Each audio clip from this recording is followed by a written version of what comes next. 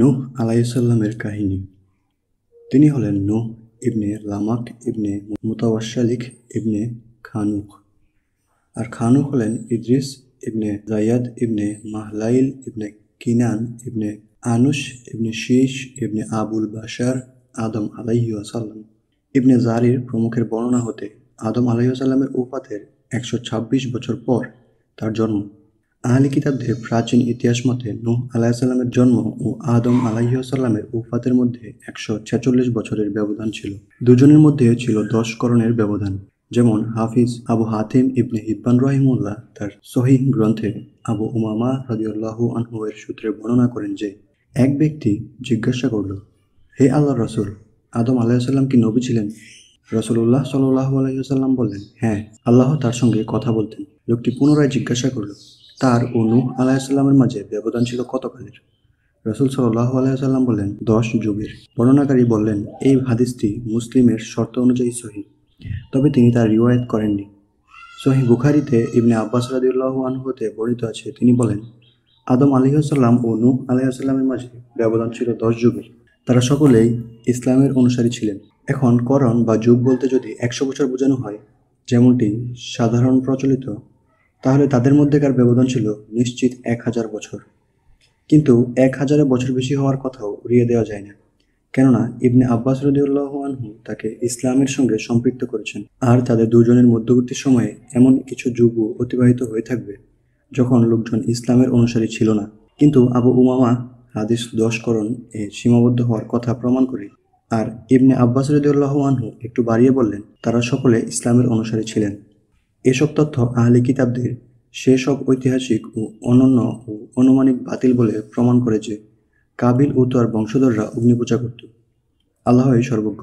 আর যদি করণ দ্বারা প্রজন্ম বোঝানো হয়, যেমন আল্লাহ তাআলা বলেন, وكم أهلكنا من القرون من بعد نوح وكفى بربك بذنوب عباده خبيرا بصيرا নূহের পর আমি কত প্রজন্ম ধ্বংস করেছি। ثم أنشأنا من بعدهم قرونا آخرين তারপর তাদের পরে আমি বহু প্রজন্ম সৃষ্টি করেছি। وعادا وثمود وأصحاب الرس وقرونا بين ذلك كثيرا তাদের অন্তর্বর্তী কালের বহু প্রজন্মকেও। وكم أهلكنا قبلهم من قرن هم أحسن أثاثا ورئيا তাদের পূর্বে কত প্রজন্মকে আমি বিনাশ করেছি। আবার যেমন রাসূল সাল্লাল্লাহু আলাইহি সাল্লাম বলেন, উত্তম প্রজন্ম আমার প্রজন্ম।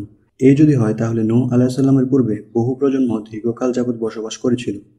এই হিসাবে আদম আলাইহিস সালাম ও নূহ আলাইহিস সালামের মধ্যে ব্যবধান দাঁড়ায় কয়েক হাজার বছরের। আল্লাহই সর্বজ্ঞ। মোট কথা, যখন মূর্তি ও দেবদেবীর পূজা শুরু হয় এবং মানুষ বিভ্রান্তি ও কুফরিতে নিমজ্জিত হতে শুরু করে, তখন মানুষের জন্য রহমত স্বরূপ আল্লাহ তাআলা নূহ আলাইহিস সালামকে প্রেরণ করেন। অতএব জগৎবাসীর প্রতি প্রেরিত তিনিই সর্বপ্রথম রাসূল। যেমন কিয়ামতের দিন হাসরের ময়দানে উপস্থিত লোকজন তাকে সম্বোধন করবে। আর ইবনে জুবাইর রহিমাহুল্লাহ প্রমুখের বর্ণনা মতে নূহ আলাইহিস সালামের সম্প্রদায়কে বনু রাসিব বলা হতো। নবুয়ত লাভের সময় নূহ আলাইহিস সালামের বয়স কত ছিল এ ব্যাপারে মতভেদ রয়েছে। কেউ কেউ বলেন তখন তার বয়স ছিল 50 বছর, কেউ বলেন 350 বছর, কারো কারো মতে 480 বছর। এই বর্ণনাটি ইবনে জারির এবং তৃতীয় অভিমতটি ইবনে আব্বাস রাদিয়াল্লাহু আনহু এর মতে বর্ণিত হয়েছে। আল্লাহ তাআলা পবিত্র কুরআনে বিভিন্ন স্থানে নূহ আলাইহিস সালামের কাহিনী তার সম্প্রদায়ের যারা তাকে অস্বীকার করেছিল, প্লাবন দ্বারা তাদের প্রতি অবতীর্ণ শাস্তির কথা এবং কিভাবে তাকে ও নৌকার অধিবাসীদেরকে মুক্তিদান করেছেন তার বিবরণ উল্লেখ করেছেন। সূরা আরাফ, ইউনুস, হুদ, আম্বিয়া, মুমিনুন, শুআরা, আনকাবুত, সাফাত ও সূরা কমরে এসবের আলোচনা রয়েছে। তাছাড়া এই বিষয়ে সূরা নূহ নামে একটি পূর্ণাঙ্গ সূরাও অবতীর্ণ হয়েছে। সূরা আরাফে আল্লাহ তাআলা বলেন, আমি তো নূহকে পাঠিয়েছিলাম তার সম্প্রদায়ের নিকট, এবং সে বলেছিল, হে আমাদের সম্প্রদায়, আল্লাহর ইবাদত করো, তিনি ব্যতীত তোমাদের কোনো ইলাহ নেই। আমি তোমাদের জন্য মহাদিবসের শাস্তির আশঙ্কা করছি। তার সম্প্রদায়ের প্রধানগণ বলেছিল, আমরা তো তোমাকে স্পষ্ট ভ্রান্তিতে দেখতে পাচ্ছি। সে বলছিল, হে আমার সম্প্রদায়, আমাতে কোনো ভ্রান্তি নেই। আমি তো জগৎসমূহের প্রতিপালকের রাসূল। আমার প্রতিপালকের বাণী আমি তোমাদের নিকট পৌঁছাচ্ছি এবং তোমাদেরকে হিতোপদেশ দিচ্ছি, এবং তোমরা যা জানো না আমি তা আল্লাহর নিকট হতে জানি। তোমরা কি বিস্মিত হচ্ছ যে তোমাদেরই একজনের মাধ্যমে তোমাদের প্রতিপালকের নিকট হতে তোমাদের কাছে উপদেশ এসেছে, যাতে সে তোমাদেরকে সতর্ক করে তোমরা সতর্ক হও এবং তোমরা অনুকম্প লাভ করো।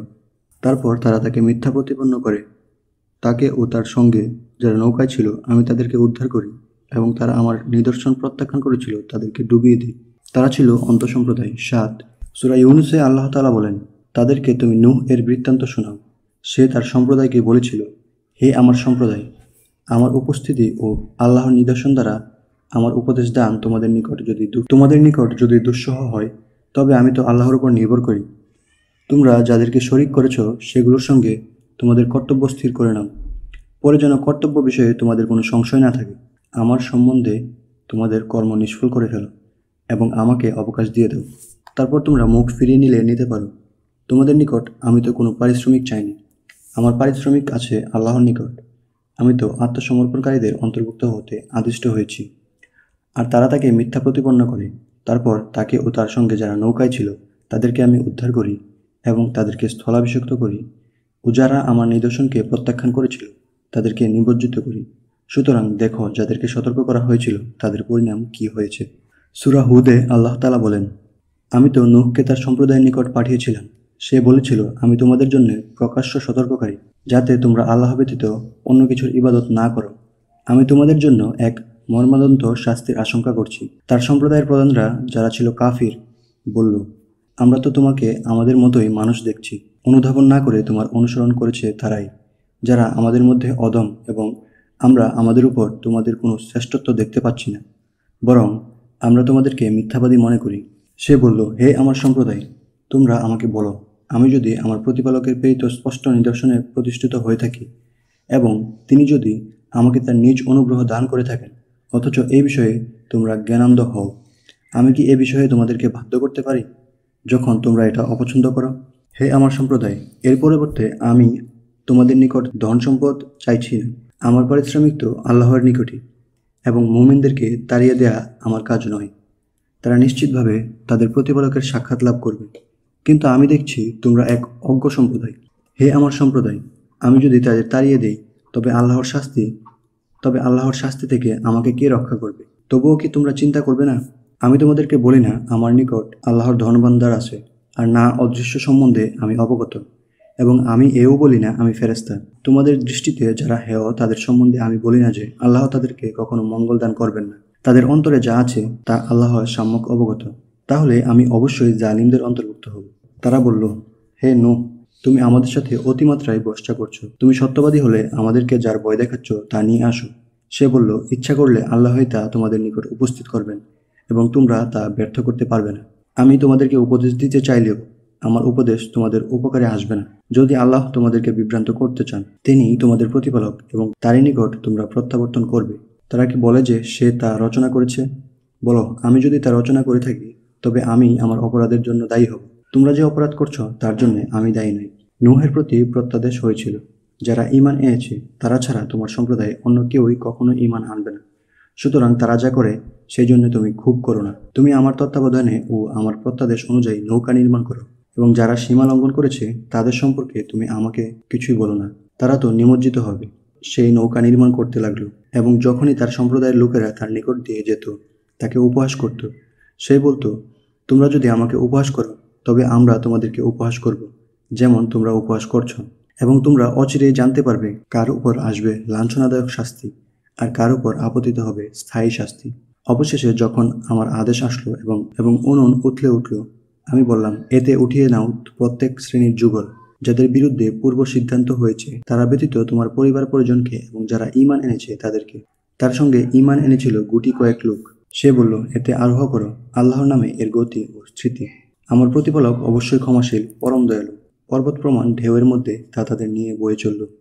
নূহ তার পুত্র, যে তাদের থেকে পৃথক ছিল, তাকে আহ্বান করে বলল, হে আমার পুত্র, আমাদের সঙ্গে আরোহ করো এবং কাফিরদের সঙ্গী হইও না। সে বলল, আমি এমন এক পর্বতে আশ্রয় নিব যা আমাকে প্লাবন থেকে রক্ষা করবে। সে বলল, আজ আল্লাহর বিধান থেকে রক্ষা করার কেউই নেই, যাকে আল্লাহ দয়া করবেন সে ব্যতীত। তারপর ঢেউ তাদেরকে বিচ্ছিন্ন করে দিল, এবং সে নিমজ্জিতদের অন্তর্ভুক্ত হলো।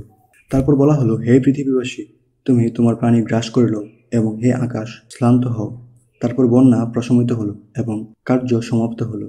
নৌকা জুদি পর্বতের উপর স্থির হলো এবং বলা হলো, জালিম সম্প্রদায় ধ্বংস হোক। নূহ তার প্রতিপালককে সম্বোধন করে বলল, হে আমার প্রতিপালক, আমার পুত্র আমার পরিবারভুক্ত এবং আপনার প্রতিশ্রুতি সত্য এবং আপনি বিচারকদের মধ্যে শ্রেষ্ঠ বিচারক। তিনি বললেন, হে নূহ, সে তোমার পরিবারভুক্ত নয়, সে অসৎকর্মপরায়ণ। সুতরাং যে বিষয়ে তোমার জ্ঞান নেই সে বিষয়ে আমাকে অনুরোধ করো না। আমি তোমাকে উপদেশ দিচ্ছি, তুমি যেন অজ্ঞদের অন্তর্ভুক্ত না হও। সে বলল, হে আমার প্রতিপালক, যে বিষয়ে আমার জ্ঞান নেই সে বিষয়ে যাতে আপনাকে অনুরোধ না করি এই জন্যে আমি আপনার শরণ নিচ্ছি।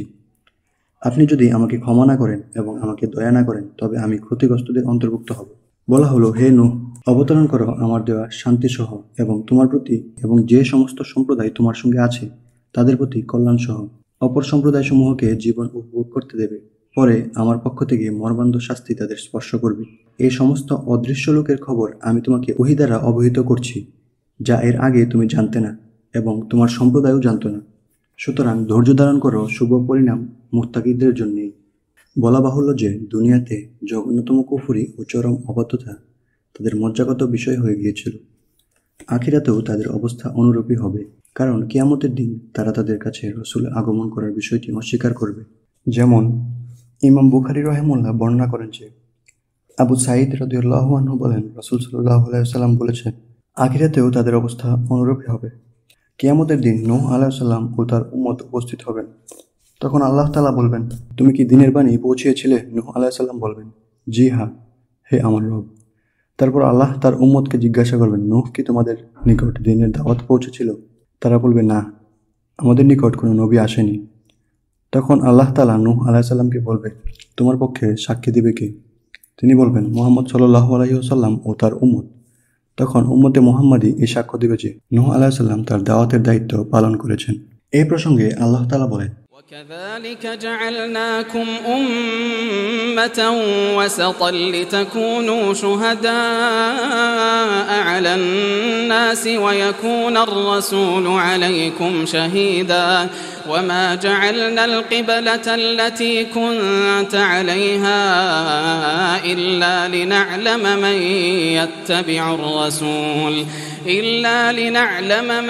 يتبع الرسول ممن ينقلب على عقبيه وإن كانت لكبيرة إلا على الذين هدى الله وما كان الله ليضيع إيمانكم إن الله بالناس لرؤوف رحيم। অর্থাৎ এভাবে আমি তোমাদেরকে এক মধ্যমপন্থী জাতিরূপে প্রতিষ্ঠিত করেছি, যাতে তোমরা মানব জাতির জন্য সাক্ষীস্বরূপ এবং রাসূল তোমাদের জন্য সাক্ষীস্বরূপ হয়। মোট কথা, এই উম্মত তার সত্যবাদী নবীর সাক্ষ্যের সপক্ষে ও সাক্ষ্য প্রদান করবে যে আল্লাহ তাআলা নূহ আলাইহিস সালামকে সত্য সহ প্রেরণ করেছিলেন, তার উপর সত্য নাজিল হয়েছিল এবং তাকে সত্যের অনুসরণ করার আদেশ দিয়েছিলেন এবং তিনি তার উম্মতের নিকট পরিপূর্ণরূপে তা পৌঁছে দিয়েছিল। দ্বীনের ক্ষেত্রে তাদের জন্য উপকারী এমন কোনো বিষয় সম্পর্কে তাদেরকে আদেশ দিতে ছাড়েননি এবং ক্ষতিকর এমন কোনো বিষয় ছিল না যা করতে তিনি নিষেধ করেননি। সকল নবীর শান এমনই হয়ে থাকে।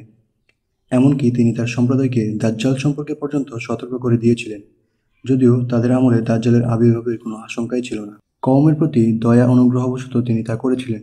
ইমাম বুখারী রাহিমাহুল্লাহ বর্ণনা করেন যে ইবনে উমর রাদিয়াল্লাহু আনহু বলেছেন, রাসূল সাল্লাল্লাহু আলাইহি সাল্লাম একদিন জনসাধারণের মধ্যে দাঁড়িয়ে আল্লাহ তাআলার শানে উপযুক্ত প্রশংসা বর্ণনা করেন। তারপর দাজ্জালের কথা উল্লেখ করে বলেন, তোমাদেরকে আমি তার ব্যাপারে সাবধান করছি। এমন কোনো নবী নেই যে আপন সম্প্রদায়কে তার ব্যাপারে সাবধান করেননি। নূহ আলাইহিস সালামও আপন সম্প্রদায়কে এর ব্যাপারে সাবধান করে দিয়েছিলেন। তবে তার ব্যাপারে তোমাদেরকে আমি এমন একটি কথা বলে দিই যা কোনো নবী তার সম্প্রদায়কে বলেননি। তোমরা জেনে রেখো যে সে এক চক্ষু বিশিষ্ট, কিন্তু আল্লাহ তাআলা এক চক্ষু বিশিষ্ট নন। সহিহ বুখারী ও মুসলিমে যথাক্রমে আবু হুরায়রা রাদিয়াল্লাহু আনহুর সূত্রে বর্ণিত হাদিস হয়েছে যে তিনি বলেন, রাসূল সাল্লাল্লাহু আলাইহি সাল্লাম বলেছেন, আমি কি তোমাদেরকে দাজ্জাল সম্পর্কে এমন একটি কথা বলবো না যা কোনো নবী তার সম্প্রদায়কে বলেনি? সে হলো কানা, আর সে নিজের সাথে জান্নাত ও জাহান্নামের অনুরূপ কিছু নিয়ে আসবে। যাকে সে জান্নাত বলবে আসলে তাই হবে জাহান্নাম। আর আমি তোমাদেরকে তার সম্পর্কে সতর্ক করে দিচ্ছি, যেমন নূহ আলাইহিস সালাম তার সম্প্রদায়কে সতর্ক করেছিল। কোনো পূর্বশ্বরী আলিম বলেন, আল্লাহ তাআলা যখন নূহ আলাইহিস সালামের দোয়া কবুল করেন তখন তাকে নৌকা নির্মাণের উদ্দেশ্যে একটি বৃক্ষরোপণ করার আদেশ দেন। ফলে নূহ আলাইহিস সালাম একটি বৃক্ষরোপণ করে 100 বছর অপেক্ষা করেন। তারপর পরবর্তী শতাব্দীতে তা কেটে কাঠ করে নেন। কারো কারো মতে 40 বছর পরে। আল্লাহই সর্বজ্ঞ। মুহাম্মদ ইবনে ইসহাক রাহিমাহুল্লাহ বর্ণনা করেন যে সে নদীটি শাল কাঠ দ্বারা নির্মাণিত করা হয়েছিল। কেউ কেউ বলেন দেবদারু কাঠ দ্বারা, আর এটি হলো তাওরাতের বক্তব্য। সাউরি বলেন আল্লাহ তাআলা নূহ আলাইহিস সালামকে আরও নির্দেশ দিয়েছিলেন যে যেন নৌকাটি দৈর্ঘ্যে 80 হাত, প্রস্থে 50 হাত করে তৈরি করা হয়, আর ভিতরে ও বাইরে আলকাতরা দ্বারা প্রলেপ দেন এবং তার এমন শুরুগুলি নির্মাণ করেন যা পানি চিরে অগ্রসর হতে পারে। কতাদাহ বলেন তার দৈর্ঘ্য ছিল 300 হাত আর প্রস্থ ছিল 50 হাত। আমি তাওরাতে এমনই দেখতে পেয়েছি। হাসান বসরি রহিমাহুল্লাহ বলেন দৈর্ঘ্য 600 হাত আর প্রস্থ 300 হাত। ইবনে আব্বাস রাদিয়াল্লাহু আনহু থেকে বর্ণিত দৈর্ঘ্য 1200 হাত এবং প্রস্থ 600 হাত। কারো কারো মতে দৈর্ঘ্য 2000 হাত আর প্রস্থ 100 হাত। এরা সকলেই বলেন এর উচ্চতা ছিল 30 হাত আর তা দ্বিতল বিশিষ্ট ছিল, প্রতি তলা 10 হাত করে। নিচের তলা কীটপতঙ্গ ও জীব জানোয়ারের জন্য, দ্বিতীয় তলা মানুষের জন্য, আর উপরতলা পাখপাখালিদের জন্য। তার দরজা ছিল পাশে এবং উপরের দিকে ঢাকনা দ্বারা আবৃত। আল্লাহ তাআলা বলেন নূহ বলেছিল, হে আমার প্রতিপালক, আমাকে সাহায্য করো, কারণ তারা আমাকে মিথ্যা প্রতিপন্ন করেছে। তারপর আমি তার প্রতি ওহী নাজিল করলাম যে তুমি আমার তত্ত্বাবধানে ও আমার ওহী অনুযায়ী নৌযান নির্মাণ করো, অর্থাৎ তোমাকে দেয়া আমার আদেশ অনুযায়ী, এবং তোমার নির্মাণ কার্য আমার সরাসরি তত্ত্বাবধানে তুমি নৌযান নির্মাণ করো, যাতে তা নির্মাণে আমি তোমাকে সঠিক নির্দেশন দিতে পারি। অর্থাৎ فأوحينا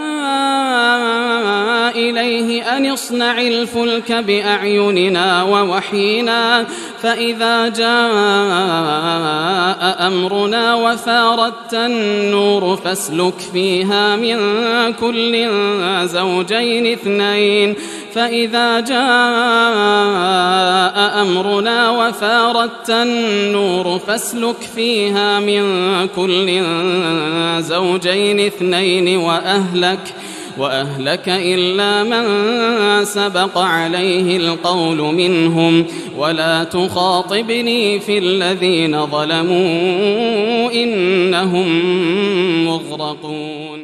তারপর যখন আমার আদেশ আসবে ও উনুন উথলে উঠবে, তখন তাতে তুলে নিও প্রতিটি জীবের এক এক জোড়া এবং তোমার পরিবার পরিজনকে, তাদের মধ্যে যাদের বিরুদ্ধে পূর্বে সিদ্ধান্ত নেওয়া আছে তারা ব্যতীত। আর জালিমদের সম্বন্ধে তুমি আমাকে কিছুই বলো না, তারা তো নিমজ্জিত হবে। এখানে আল্লাহ তাআলা নূহ আলাইহিস সালামকে আগাম নির্দেশ দিয়ে বলেছেন যে যখন তার আদেশ আসবে এবং তার শাস্তি আপতিত হবে, তখন যেন তিনি বংশধারা রক্ষার জন্য যে নৌকায় প্রত্যেক জীব, সকল প্রাণী ও খাদ্যদ্রব্য প্রভৃতি এক এক জোড়া উঠিয়ে নেয় এবং নিজের সাথে কাফিরদের ব্যতীত নিজের পরিবার পরিজনকে তুলে নেন। তার পরিবারের যারা কাফির তাদেরকে এজন্য বাদ দেওয়া হয়েছে যে তাদের ব্যাপারে অপ্রতিরোধ্য বদদুয়া কার্যকর হয়ে গেছে, তারা আযাবে পতিত হওয়ার অবধারিত হয়ে গেছে। আর আল্লাহ তাআলা তাকে এই আদেশও দিয়ে রেখেছেন যে চূড়ান্ত সিদ্ধান্ত অনুযায়ী তাদের মধ্যে আযাব এসে পড়লে যেন তিনি আল্লাহর নিকট কোনো সুপারিশ না করেন। জমহুর উলামায়ে কেরাম আল তানাউয়ির দ্বারা ভূপৃষ্ঠকে বোঝানো হয়েছে বলে। এই হিসাবে আয়াতের অর্থ হলো যখন ভূমি সর্বদিক থেকে উচ্চারিত হবে, এমনকি আগুনের ধারার উনুন থেকে পর্যন্ত পানির ফোয়ারা নির্গত হবে। ইবনে আব্বাস রাদিয়াল্লাহু আনহু থেকে বর্ণিত আছে আল তানাউয়ির হলো ভারতের একটি কুয়া। সাবি কুয়াটি কুফার এবং কাতাদা রাহিমাহুল্লাহ আরব উপত্যকায় অবস্থিত ছিল বলে অভিমত ব্যক্ত করেছেন। আলী ইবনে আবু তালিব রাদিয়াল্লাহু আনহু বলেন এর দ্বারা প্রভাতের আলো বোঝানো হয়েছে, অর্থাৎ এ সময়ে প্রতিটি জীবের এক এক জোড়া এবং তোমার পরিবার পরিজনকে নৌযানে তুলে নিও। তবে এই অভিমতটি গরীব পর্যায়ের। অন্যত্র আল্লাহ তাআলা বলেন, অর্থাৎ এইভাবে যখন আমার আদেশ আসলো ও উনুন উতলে উঠল, তখন আমি বললাম এতে তুমি প্রত্যেক জীবের এক এক জোড়া এবং তাদের বিরুদ্ধে পূর্বে সিদ্ধান্ত হয়েছে তারা ব্যতীত তোমার পরিবার পরিজনকে এবং যারা ঈমান এনেছে তাদেরকে আরোহণ করো, আর অল্প সংখ্যক ব্যতীত কেউই ঈমান আনেনি। এখানে আদেশ দেওয়া হয়েছে যে তাদের প্রতি আযাব আপতিত হলে যেন তিনি তাকে প্রত্যেক জীবের এক এক জোড়া তুলে নেয়। আর আহলে কিতাবদের গ্রন্থে আছে আল্লাহ তাআলা নূহ আলাইহিস সালামকে প্রতি হালাল পশু পাখির 7 জোড়া করে, নিষিদ্ধগুলোর নরমাদা 2 জোড়া করে তুলে নেওয়ার আদেশ দিয়েছিলেন। কিন্তু এই কথাটি কুরআনের ইসনাইনি শব্দের অর্থের সাথে সঙ্গতপূর্ণ, যদি এতে আমরা কার্যকর হিসেব গ্রহণ করি, আর যদি একে শব্দের তাকিদ স্বরূপ সমস্ত সম্ভাব্য করে কর্মকারক হিসাবে মানি, তাহলে কোনো সংঘাত থাকে না। আল্লাহই সর্বজ্ঞ। কেউ কেউ বলেন, এবং ইবনে আব্বাস রাদিয়াল্লাহু আনহু থেকে অনুরূপ বর্ণিত আছে যে পক্ষীকুলের মধ্যে সর্বপ্রথম নৌকায় যা প্রবেশ করেছিল তা হলো টিয়া, আর প্রাণীকুলের মধ্যে সর্বপ্রথম যে প্রাণী প্রবেশ করেছিল তা হলো গাধা, এবং ইবলিস গাধার লেজের সাথে ঝুলে প্রবেশ করে। ইবনে আবু হাতিম আসলাম রহিমুল্লাহর সূত্র থেকে বলেন, রাসূল সাল্লাল্লাহু আলাইহি ওয়াসাল্লাম বলেছেন, নূহ আলাইহিস সালাম নৌযানে প্রতি জীবের এক এক জোড়া করে তুলে নিলে তার সঙ্গীরা বলেন, সিংহের সঙ্গে আমরা কিভাবে বা গৃহপালিত প্রাণীরা কিভাবে নিরাপদ বোধ করবে? তখন আল্লাহ তাআলা সিংহকে জ্বরাক্রান্ত করে দেন। পৃথিবীতে এটাই ছিল সর্বপ্রথম জ্বরের আবির্ভাব। তারপর তারা ইঁদুরের ব্যাপারে অনুযোগ করে বলল, পাজিগুলো তো আমাদের খাদ্যদ্রব্য ও জিনিসপত্র সব নষ্ট করে ফেলবে। তখন আল্লাহ তাআলার নির্দেশে সিংহ হাঁচি দেয়। এতে বিড়াল বের হয়ে আসে। বিড়াল দেখে ইঁদুরটা সব আত্মগোপন করে। এই হাদিসটি মুরসাল পর্যায়ের। এর অর্থ হলো, কাফির হওয়ার কারণে তোমার পরিবারের যাদের ধ্বংস অনিবার্য হয়ে গেছে তাদের ব্যতীত সকলকে নৌযানে তুলে নিও। এদের মধ্যে নূহ আলাইহিস সালামের পুত্র রামও ছিল, যে নিমজ্জিত হয়েছিল। এর আলোচনা পরে আসছে। আল্লাহ তাআলা বলেন, সম্প্রদায়ের মধ্যে নূহ আলাইহিস সালামের এত দীর্ঘ সময় অবস্থান এবং রাতে দিনে নরম গরম নানা প্রকার কথা ও কাজের মাধ্যমে দিনের দাওয়াত দেওয়া সত্ত্বেও অল্প সংখ্যক ব্যতীত কেউই ঈমান আনেনি। নূহ আলাইহিস সালামের সঙ্গে নৌকায় যারা ছিল তাদের সংখ্যা কত, এই ব্যাপারে আলিমগণের মতভেদ আছে। ইবনে আব্বাস রাদিয়াল্লাহু আনহু থেকে বর্ণিত আছে, নারী পুরুষ মিলে তারা ছিল ৮০ জন। কাব ইবনে আহবার থেকে বর্ণিত আছে যে তারা ছিল ৭২ জন। কারো কারো মতে ১০ জন। কেউ কেউ বলেন তারা ছিলেন নূহ, তার ৩ পুত্র ও আওয়াম এর স্ত্রী সহ তার ৪ পুত্রবধূ, যারা মুক্তির পথ থেকে সরে গিয়েছিল। তবে এই অভিমতটি স্পষ্ট আয়াতের পরিপন্থী, কারণ নূহ আলাইহিস সালামের সঙ্গে তার পরিবারের লোকজন ব্যতীত অন্য একদল ঈমানদার লোকও ছিল বলে কুরআনে স্পষ্ট উল্লেখ আছে। যেমন নূহ আলাইহিস সালাম বলেছিলেন, আমাকে ও আমার সঙ্গী মুমিনদেরকে মুক্তি দাও। কেউ কেউ বলেন তারা ছিলেন ৭ জন। আর নূহ আলাইহিস সালাম আর স্ত্রী তথা তার সবকটি ছেলে মেয়ে হাম, শাম, জারিফ ও রাম, আহলে কিতাবদের মতে যার নাম কানআন, এবং তার এই ছেলেটি ডুবে মরেছিল। এদের মা প্লাবনের আগেই মারা গিয়েছিল। কেউ কেউ বলেন সেও নিমজ্জিতদের সঙ্গে ডুবে মরেছিল। তার কুফরির কারণে সেও অনিবার্য ধ্বংসপ্রাপ্তদের অন্তর্ভুক্ত ছিল। আর আহলে কিতাবদের মতে সে নৌকায় ছিল। এই কথাটি সঠিক হলে বলতে হবে যে সে প্লাবনের পরেই কুফরি করেছিল, কিংবা তাকে কিয়ামত দিবসের জন্য অবকাশ দেওয়া হয়েছিল। কিন্তু প্রথম অভিমতটি যুক্তিসঙ্গত, কারণ নূহ আলাইহিস সালাম বলেছিলেন, তুমি পৃথিবীতে কাফিরদের একটি গৃহবাসীকেও অব্যাহতি দিও না।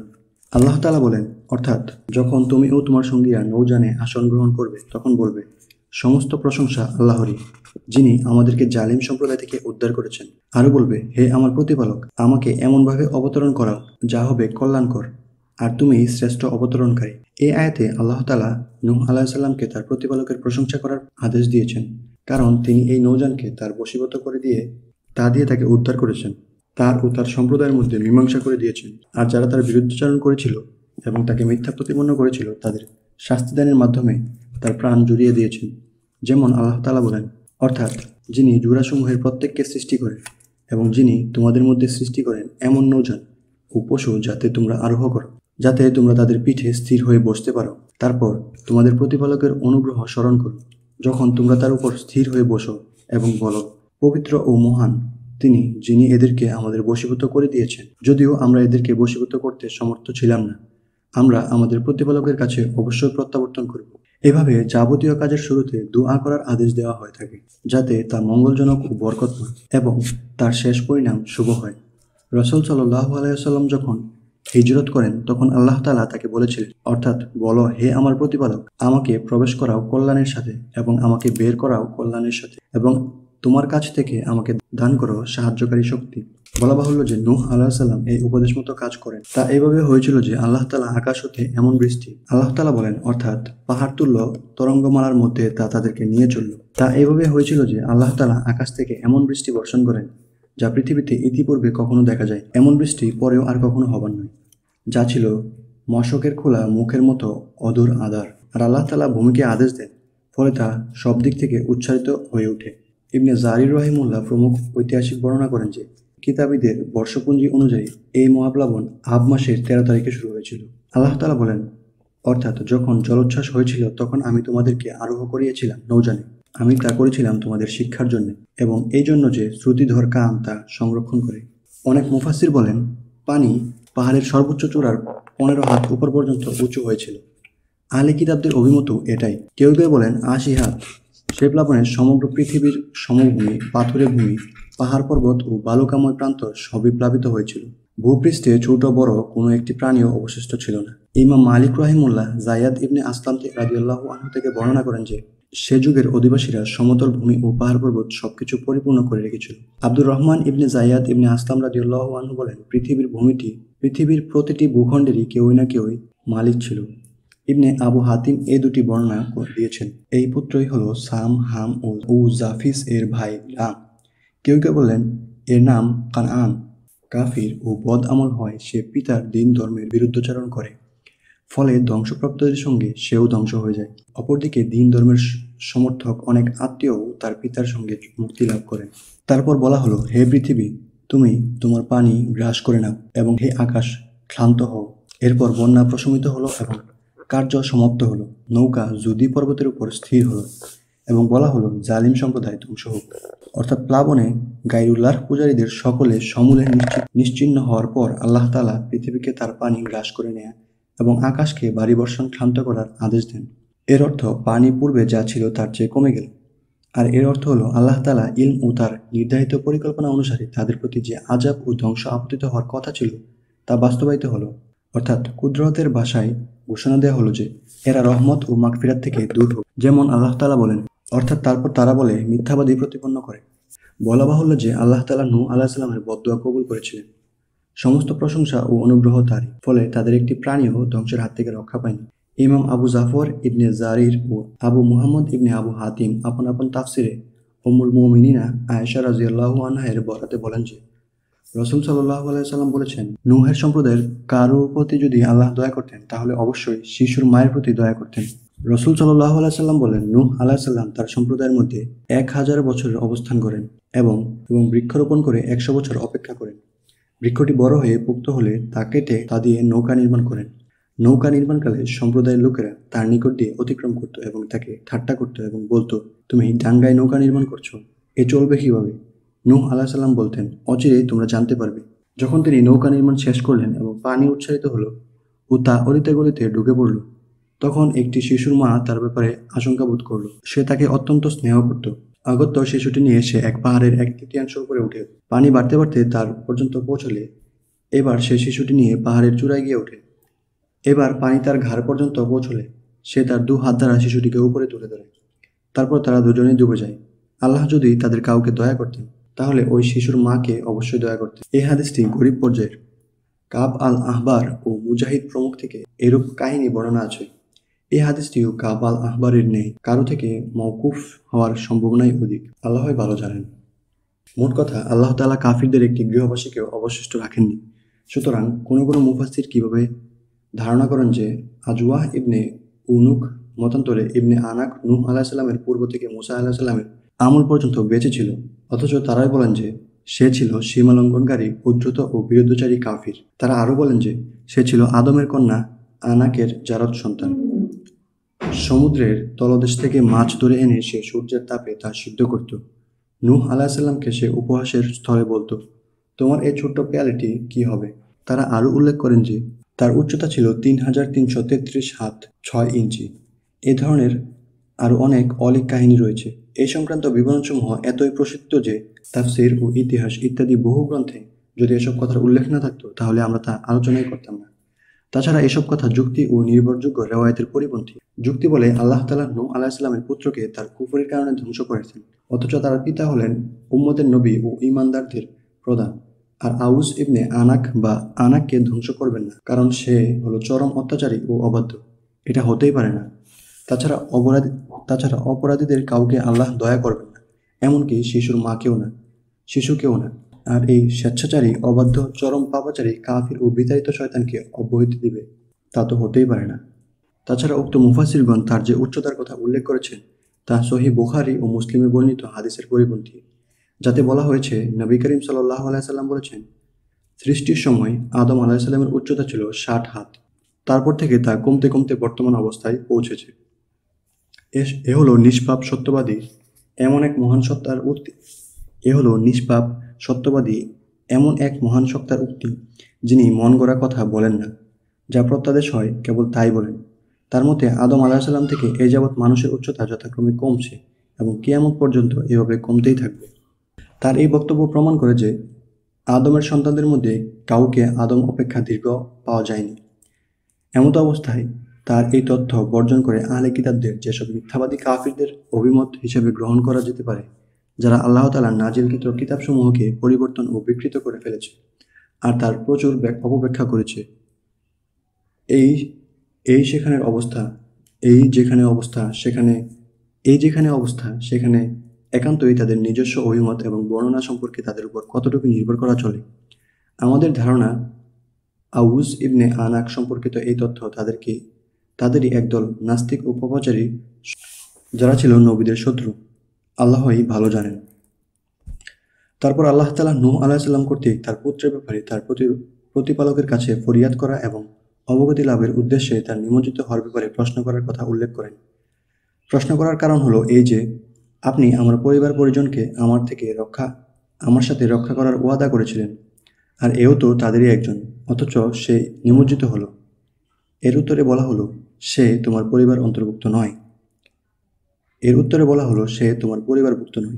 যাদেরকে রক্ষা করার ওয়াদা আমি তোমাকে দিয়েছিলাম, অর্থাৎ আমি কি তোমাকে এই কথা বলিনি যে তোমার পরিবার পরিজনকে রক্ষা করব বলে? রক্ষা করব, তবে তাকে নয় যার বিরুদ্ধে পূর্বেই ধ্বংসের সিদ্ধান্ত হয়ে গেছে। তোমার এই পুত্র তো তাদেরই অন্তর্ভুক্ত, অর্থাৎ পূর্বেই তা আমি বলে দিয়েছিলাম যে কুফরির কারণে এই নিমজ্জিত হবে। এজন্যেই তো ভাগ্য তাকে ঈমানদারদের পরিবেশ থেকে সরিয়ে নেয়। পরিণামে সে কাফির ও সীমালঙ্ঘনকারীদের দলের সঙ্গে নিমজ্জিত হয়েছে। আল্লাহ তাআলা বলেন, অর্থাৎ বলো, হে নূহ, অবতরণ করো আমার প্রদত্ত শান্তিসহ এবং তোমার প্রতি ও যে সমস্ত সম্প্রদায় তোমার সঙ্গে আছে তাদের প্রতি কল্যাণসহ। অপর সম্প্রদায়সমূহকে আমি জীবন উপভোগ করতে দেব, পরে আমার পক্ষ থেকে মর্মান্তিক শাস্তি তাদেরকে স্পর্শ করবে। 11:48।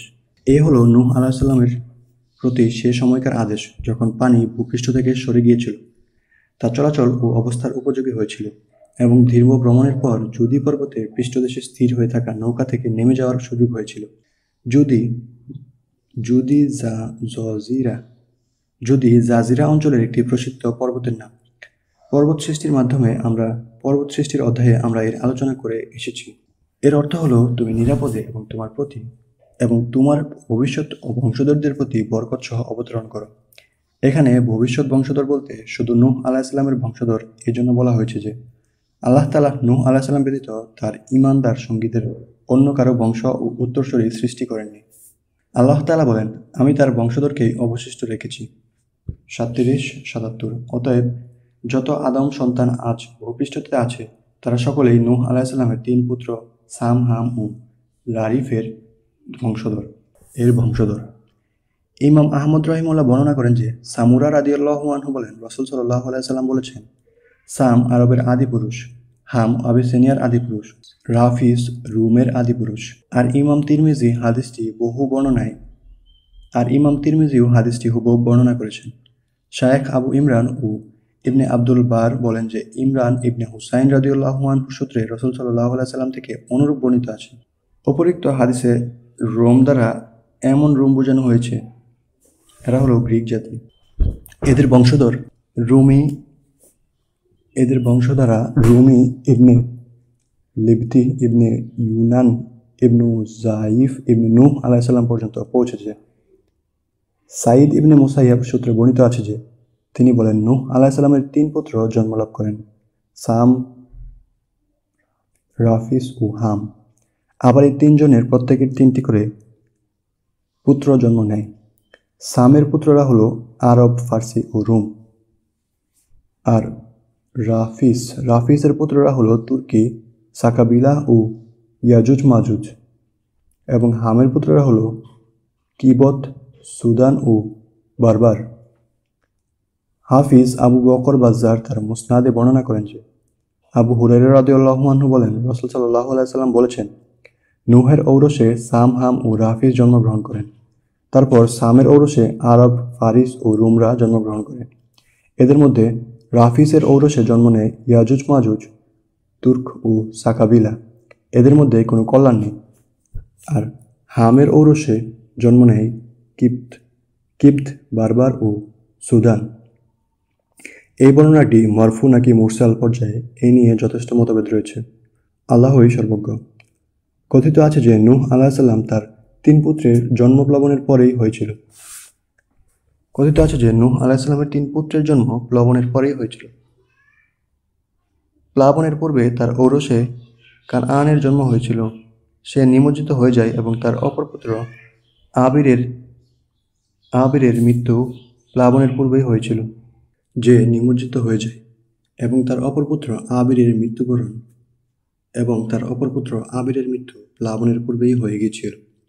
কিন্তু সঠিক কথা হলো তার 3 পুত্র তার সঙ্গে নৌকায় ছিলেন, তাদের মাতা ও স্ত্রীগণও তাদের সঙ্গে ছিলেন। এটাই তাওরাতের ভাষ্য। আরও বর্ণিত আছে যে হাম নৌকায় তার স্ত্রীর সঙ্গে সঙ্গম করেন, ফলে নূহ আলাইহিসসালাম তার জন্য বদদুয়া করেন যেন তার এই বীর্য দ্বারা কুস্ত্রী সন্তান সৃষ্টি হয়। পরিণামে তার একটি কালো সন্তান জন্ম নেয়। সে হলো সুদানের আদিপুরুষ কানআন ইবনে হাম। বরং ঘটনাটি সম্পর্কে কথিত আছে যে হাম তার পিতাকে ঘুমন্ত অবস্থায় বিভৎস অবস্থায় দেখেও তার সতর আবৃত করে দেননি। তারপর অপর 2 ভাই তা আবৃত করে দেন। এই জন্যে নূহ আলাইহিসসালাম তার জন্য এই বদদুয়া করেন যেন তার শুক্রের বিকৃতি ঘটে এবং তার সন্তানগণ যেন তার ভাইদের দাস হয়ে থাকে। ইমাম আবু জাফর ইবনে জারির ইবনে আব্বাস রাদিয়াল্লাহু আনহু সূত্রে বর্ণনা করেন যে তিনি বলেন, হাওয়ারিগণ ঈসা ইবনে মারিয়াম আলাইহিসসালামকে নূহ আলাইহিসসালামের নৌযানে ছিলেন এমন একজন লোককে আপনি হাওয়ারিগণ ঈসা ইবনে মারিয়ামকে বললেন, নূহ আলাইহিসসালামের নৌযানে ছিলেন এমন একজন লোককে আপনি আমাদের জন্য যদি পুনরুজ্জীবিত করে দিতেন তাহলে তার কাছ থেকে আমরা নূহ আলাইহিসসালামের নৌযানের বিবরণ শুনতে পেতাম। ইবনে আব্বাস রাদিয়াল্লাহু আনহু বলেন, ফলে ঈসা আলাইহিসসালাম তাদেরকে নিয়ে কিছুদূর অগ্রসর হয়ে একটি মাটির ঢিবির নিকট উপনীত হন এবং তা থেকে এক মুষ্টি মাটি হাতে নিয়ে বললেন, তোমরা কি জানো এগুলা কি? তারা বলল, আল্লাহ ও তার রাসূলই ভালো জানেন। ঈসা আলাইহিসসালাম বললেন, এ হলো নূহ এর পুত্র হামের পায়ের গিট। ইবনে আব্বাস রাদিয়াল্লাহু আনহু বলেন, তারপর তিনি হাতের লাঠি দ্বারা ঢিবিতে আঘাত করে বললেন, আল্লাহর আদেশে উঠে দাঁড়াও। সঙ্গে সঙ্গে তিনি হাম ইবনে নূহ মাথা থেকে ধুলাবালি ঝাড়তে ঝাড়তে উঠে দাঁড়ালেন। তার চুল পাকা দেখে ঈসা আলাইহিসসালাম জিজ্ঞাসা করলেন, আপনি কি এ অবস্থাতেই মৃত্যুবরণ করেছিলেন? জবাবে হাম বললেন, না বরং যুবক অবস্থায় আমার মৃত্যু হয়েছিল, কিন্তু আমি ধারণা করছি এ বুঝি কিয়ামত, তাতেই আমার চুল পেকে যায়। ঈসা আলাইহিসসালাম বললেন, আমাদেরকে নূহের নৌকার একটি বিবরণ দিন তো। জবাবে তিনি বললেন, তার দৈর্ঘ্য ছিল 1200 হাত আর প্রস্থ ছিল 600 হাত। এটি ছিল 3 তলা বিশিষ্ট।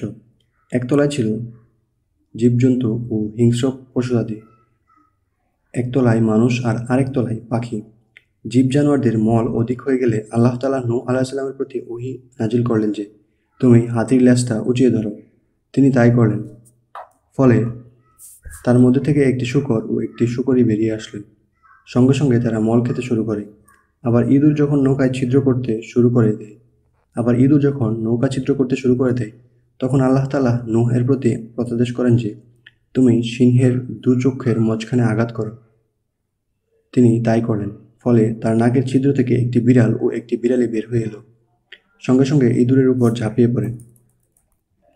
তখন ঈসা আলাইহিসসালাম তাকে জিজ্ঞাসা করলেন, নূহ আলাইহিসসালাম কিভাবে জানতে পেরেছিলেন যে গোটা পৃথিবী নিমজ্জিত হয়ে গেছে?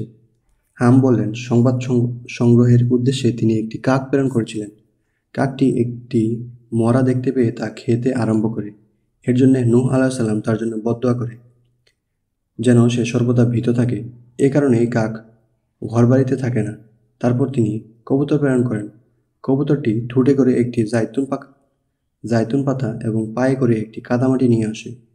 এতে নূহ আলাইহিসসালাম বুঝতে পারেন যে সমগ্র ভূভাগ নিমজ্জিত হয়ে গেছে। তখন তিনি তার গলায় একটি সবুজ বেষ্টনী দিয়ে দেন এবং তার জন্য দোয়া করলেন যেন সে লোকালয় ও নিরাপদে থাকতে পারে। তখন থেকেই কবুতর ঘরে ঘরে থাকতে শুরু করে। ইবনে আব্বাস রাদিয়াল্লাহু আনহু বলেন, তারপর হাওয়ারিগণ বলেন, হে আল্লাহর রাসূল, একে আমরা আমাদের পরিবার পরিজনের কাছে নিয়ে যাব কি? এ আমাদের সঙ্গে বসে আমাদের সাথে কথাবার্তা বলবে। ঈসা আলাইহিসসালাম বললেন, এমন ব্যক্তি কিভাবে তোমাদের অনুগম করবেন যার রিজিক অবশিষ্ট নেই? ইবনে আব্বাস রাদিয়াল্লাহু আনহু বলেন, তারপর ঈসা আলাইহিসসালাম বললেন, আল্লাহর আদেশে আপনি পুনরবস্থায় ফিরে যান। সঙ্গে সঙ্গে তিনি মাটিতে রূপান্তরিত হয়ে যান। এটি একান্তই একটি গরীব পর্যায়ের বর্ণনা। আলবা ইবনে আহমার ইকরিমা রাদিয়াল্লাহু আনহু-এর সূত্রে এবং তিনি ইবনে আব্বাস রাদিয়াল্লাহু আনহু-এর সূত্রে বর্ণনা করেন যে নৌকায় নূহ আলাইহিস সালামের সঙ্গে ৮০ জন পুরুষ এবং তার পরিবার পরিজন ছিল। নৌকায় তারা ১৫০ দিন অবস্থান করেন। আল্লাহ তাআলা প্রথমে নৌকাটি মক্কার অভিমুখ করে দেন, ফলে তা বাইতুল্লাহর চতুর্পাশে ৪০ দিন অনবরত ঘুরতে থাকে। তারপর তাকে যুদির দিকে ফিরিয়ে দিলে তথায় গিয়ে তা স্থিত হয়। তখন নূহ আলাইহিস সালাম পৃথিবীর সংবাদ সংগ্রহের জন্য একটি কাক প্রেরণ করেন। কাকটি গিয়ে একটি মড়ার উপর ঝাঁপিয়ে পড়ে, এতে তার ফিরতে বিলম্ব হয়ে যায়। ফলে নূহ আলাইহিস সালাম এবার একটি পায়রা প্রেরণ করেন। পায়রা তার দুপায়ে কাদামাটি মাখা অবস্থায় একটি জাইতুন পাতা নিয়ে ফিরে আসে। এতে নূহ আলাইহিস সালাম বুঝতে পারেন যে পানি নেমে গিয়েছে। তাই তিনি জুদি পাহাড় থেকে নিচে নেমে আসেন এবং একটি পল্লী নির্মাণ করে তার ৮০টি নামকরণ করে দেন। ফলে হঠাৎ একদিন তাদের মুখের বুলি ৮০টি ভাষায় পরিণত হয়ে যায়। তার একটি হলো আরবি। তখন তারা কেউই কারো ভাষা বুঝত না। নূহ আলাইহিস সালাম একজনের কথা অপরজনকে বুঝিয়ে দিতেন। কাতাদা রহিমাহুল্লাহ প্রমুখ বলেন, রজব মাসের ১০ তারিখে তারা নৌকায় আরোহ করে ১৫০ দিন ভ্রমণ করেন এবং যুদ্ধের উপর স্থির অবস্থায় তাদের নিয়ে নৌকাটি ১ মাস অবস্থান করে। আর মুহররম মাসের আশুরার দিনে তারা নৌকা থেকে বেরিয়ে আসেন। ইবনে জারির রহিমাহুল্লাহ এর সমর্থনে একটি মারফু হাদিসও বর্ণনা করেছেন। আর সেদিন তারা রোজাও রেখেছিল। ইমাম আহমদ রহিমাহুল্লাহ বর্ণনা করেন যে আবু হুরায়রা রাদিয়াল্লাহু আনহু বলেন, রাসূল সাল্লাল্লাহু আলাইহি ওয়াসাল্লাম বলেছেন, কতিপয় ইহুদীর নিকট দিয়ে অতিক্রম করেন। তারা সেদিন আশুরা দিবসের রোজা রেখেছিল। তিনি জিজ্ঞাসা করলেন, এই কিসের রোজা? তারা বলল, সেই দিন যেদিন আল্লাহ তাআলা মূসা আলাইহিস সালাম ও বনী ইসরাইলকে নিমজ্জিত হওয়া থেকে উদ্ধার করেন এবং ফিরআউন ডুবে মরে। আর এই দিনে নূহ আলাইহিস সালামের নৌকা জুদি পর্বতে স্থিত হয়। ফলে নূহ ও মূসা আলাইহিস সালাম আল্লাহর কৃতজ্ঞতা স্বরূপ রোজা রেখেছিলেন। একথা শুনে নবী সাল্লাল্লাহু আলাইহি সাল্লাম বললেন, মূসা আলাইহিস সালামের উপর আমার হকই বেশি এবং এই দিনে রোজা রাখা আমিই বেশি হকদার। আর সাহাবাদেরকে তিনি বললেন, তোমাদের মধ্যেকার যারা আজ রোজা রেখেছ তারা যেন তা পূর্ণ করে, আর যারা খাদ্য গ্রহণ করেছ তারা যেন দিনের বাকি অংশে পানাহার না করে। সহিহ বুখারীতে অন্য সূত্রে হাদিসটি সমর্থন রয়েছে, তবে এই প্রসঙ্গে নূহ আলাইহিস সালামের উল্লেখ গরীব পর্যায়ের। পক্ষান্তরে বেশ কিছু মূর্খ লোক এই বর্ণনা করেন যে সেদিন তারা তাদের সঙ্গে থাকা খাদ্যদ্রব্যের অবশিষ্টটুকু ও শস্যাদি পিষে খেয়েছিলেন এবং নৌকার অন্ধকার থাকার দরুন হ্রাসপ্রাপ্ত দৃষ্টিশক্তি বৃদ্ধির জন্য সুরমা ব্যবহার করেছিলেন। এর কোনোটি সঠিক নয়। এসবই হলো বনী ইসরায়েলের সূত্রে বর্ণিত ভিত্তিহীন কথা, যার উপর মোটেই নির্ভর করা যায় না আর যার অনুসরণ করা চলেই না। আল্লাহই সর্বজ্ঞ। নূহ আলাইহিস সালাম সম্পর্কে আরও কিছু তথ্য। আল্লাহ তাআলা বলেন, নিশ্চয় সে ছিল এক পরম কৃতজ্ঞ বান্দা। কেউ কেউ বলেন, নূহ আলাইহিস সালাম পানাহার ও পোশাক পরিধান সহ সকল কাজেই আল্লাহ তাআলার প্রশংসা করতেন। ইমাম আহমদ রহিমাহুল্লাহ বর্ণনা করেন যে আনাস রাদিয়াল্লাহু আনহু বলেছেন, রাসূল সাল্লাল্লাহু আলাইহি সাল্লাম বলেছেন, আল্লাহ তাআলা সেই বান্দার প্রতি সন্তুষ্ট হন যে খাদ্য খেয়ে কিংবা পানীয় পান করে তার প্রশংসা জ্ঞাপন করে। এভাবে ইমাম বুখারী, তিরমিজি, নাসাই ও আবু উসামা রাদিয়াল্লাহু আনহুগণের সূত্রে এই হাদিসটি বর্ণনা হয়েছে। নূহ আলাইহিস সালামের সাওম পালন। ইবনে মাজাহ রহিমাহুল্লাহ নূহ আলাইহিস সালামের রোজা অধ্যায়ে বলেছেন যে আবু ফিরাস রহিমাহুল্লাহ বলেছেন, তিনি আব্দুল্লাহ ইবনে আমর রাদিয়াল্লাহু আনহুকে বলতে শুনেছেন যে আমি রাসূল সাল্লাল্লাহু আলাইহি সাল্লামকে বলতে শুনেছি যে নূহ আলাইহিস সালাম ঈদুল ফিতর ও ঈদুল আজহার দিন ব্যতীত সারা বছর সাওম পালন করতেন। এইভাবে তিনি ইবনে মাজাহ রহিমাহুল্লাহর অন্য সূত্র এবং অন্য পাঠেও হাদিসটি বর্ণনা করেছেন। তাবারানী আব্দুল্লাহ ইবনে আমর রাদিয়াল্লাহু আনহুর সূত্রে বর্ণনা করেছেন যে রাসূল সাল্লাল্লাহু আলাইহি সাল্লাম বলেছেন, নূহ আলাইহিস সালাম ঈদুল ফিতর ও ঈদুল আজহা ব্যতীত সারা বছর, দাউদ আলাইহিস সালাম বছরে অর্ধেক এবং ইব্রাহিম আলাইহিস সালাম প্রতি মাসে 3টি করে রোজা রাখতেন। সারা বছর রোজাবিহীন। যারা সারা বছর রোজাবিহীন। নূহ আলাইহিস সালামের হজ। হাফিজ আবু ইয়ালাহ বর্ণনা করেন যে ইবনে আব্বাস রাদিয়াল্লাহু আনহু বলেন, রাসূল সাল্লাল্লাহু আলাইহি সাল্লাম হজ করেন। এক পর্যায়ে তিনি উসফান উপত্যকায় এসে উপনীত হলে বললেন, আবু বকর, এ কোন উপত্যকা? আবু বকর রাদিয়াল্লাহু আনহু বললেন, এ হলো উসফান উপত্যকা। রাসূলুল্লাহ সাল্লাল্লাহু আলাইহি সাল্লাম বললেন, এ প্রান্ত দিয়ে নূহ আলাইহিসসালাম, হুদ আলাইহিসসালাম ও ইব্রাহিম আলাইহিসসালাম তাদের লাল রঙের জওয়ান উটনীতে চড়ে অতিক্রম করেছেন। এগুলোর লাগাম ছিল খেজুর গাছের ছালের তৈরি। তাদের পরনে তখন থাকতো চুঙ্গা ধরনের লুঙ্গি এবং গায়ে থাকতো চিত্রবিচিত্র চাদর। তারা আদি ঘর কাবায় হজ পালন করতেন। বর্ণনাটি গরীব পর্যায়ের। পুত্রের প্রতি নূহ আলাইহিসসালামের উপদেশ। ইমাম আহমদ রহিমাহুল্লাহ বর্ণনা করেন যে আব্দুল্লাহ ইবনে আমর রাদিয়াল্লাহু আনহু বলেন, আমরা একদিন রাসূল সাল্লাল্লাহু আলাইহি সাল্লামের নিকট উপস্থিত ছিলাম। এ সময় রেশমের গুন্ডিযুক্ত পার বিশিষ্ট অর্থাৎ অতি উন্নত মানের জুব্বা পরিহিত এক বেদুইন আগমন করেন। এসে সে বলল, তোমাদের সঙ্গীটি অশ্বরোহীর পুত্র অশ্বরোহীদেরকে হীন করেছে, আর রাখালের বাচ্চা রাখালকে উপরে তুলে দিয়েছে। বর্ণনাকারী বলেন, এই কথা শুনে রাসূল সাল্লাল্লাহু আলাইহি সাল্লাম তার জুব্বা চেপে ধরে বললেন, তোমার গায়ে তো আমি নির্বুদের পোশাক দেখছি না। এরপর তিনি বললেন, উফাতের সময় আল্লাহ নবী নূহ আলাইহিস সালামের পুত্রকে বলেছিলেন, আমি তোমাকে একটি উপদেশ দিচ্ছি। তোমাকে আমি দুটি কাজ করার আদেশ দিচ্ছি এবং দুটি কাজ করতে নিষেধ করছি। তোমাকে আমি লা ইলাহা ইল্লাল্লাহ এর আদেশ দিচ্ছি, কারণ 7 আসমান ও 7 জমিনকে যদি এক পাল্লায় রাখা হয় আর লা ইলাহা ইল্লাল্লাহকে অপর পাল্লায় রাখা হয়, তাহলে 7 আসমান ও 7 জমিনের চাইতে লা ইলাহা ইল্লাল্লাহ এর পাল্লাটি ভারী হবে। আর যদি 7 আসমান ও 7 জমিন একটি খোলা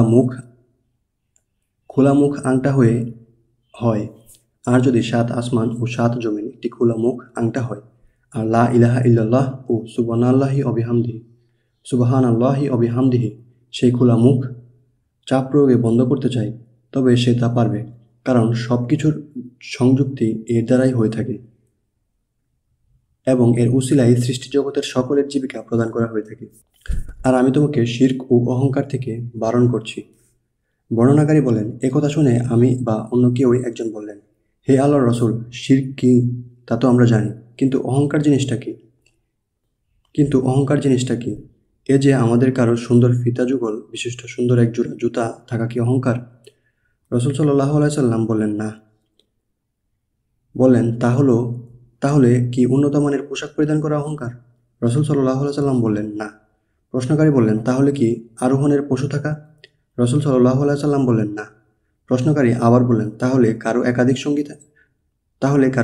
সঙ্গী সাথী থাকা, যারা তার নিকট এসে বসে? রাসূল সাল্লাল্লাহু আলাইহি সাল্লাম বললেন, না।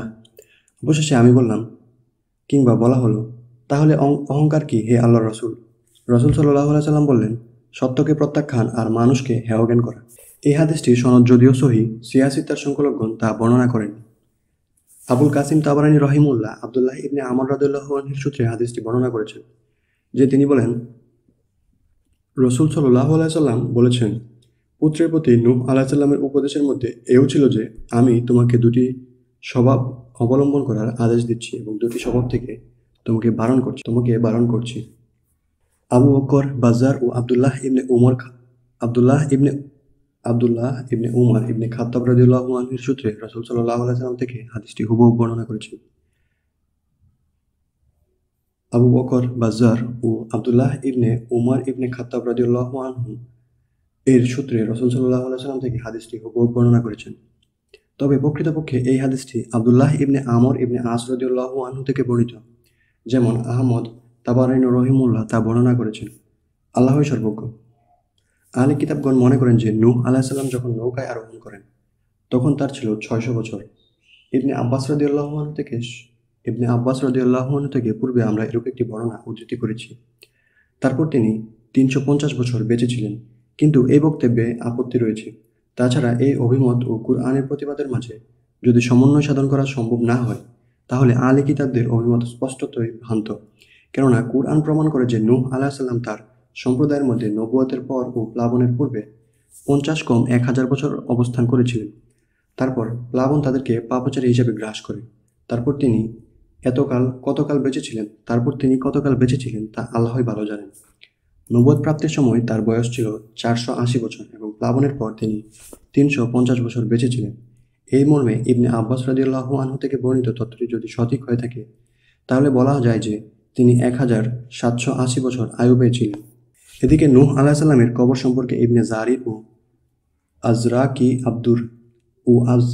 আব্দুর রহমান ইবনে সাবিত থেকে বা অন্য কোনো তাবির সূত্রে মুরসাল রূপে বর্ণনা করেন যে নূহ আলাইহিস সালামের কবর হলো মসজিদুল হারামে।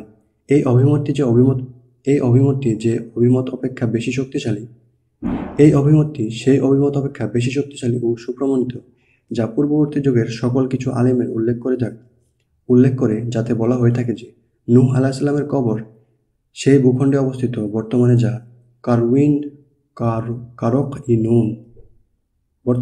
কারক-ই-নূহ নামে পরিচিত, এবং সেখানে তার কবরকে কেন্দ্র করে একটি জামে মসজিদ নির্মাণ করা হয়েছে। আল্লাহই সর্বজ্ঞ।